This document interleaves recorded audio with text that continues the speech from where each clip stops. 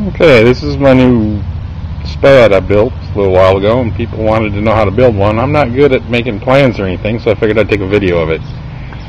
Tower Hobby 75. I used the square PVC T-post cover for the body, which is about 1.5 inches square.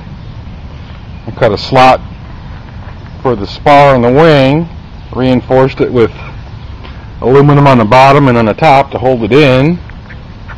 The back of the wing has a carbon fiber tube in it for the back to hold it in,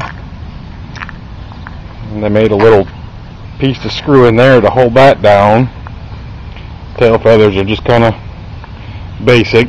Servos in the back for each one. I'll post the dimensions on there later.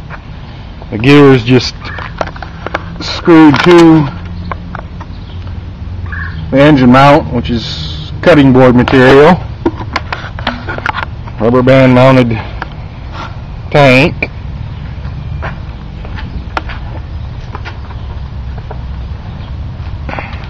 Let's say the wing is all 4mm coroplast with the sandwiched control surface material.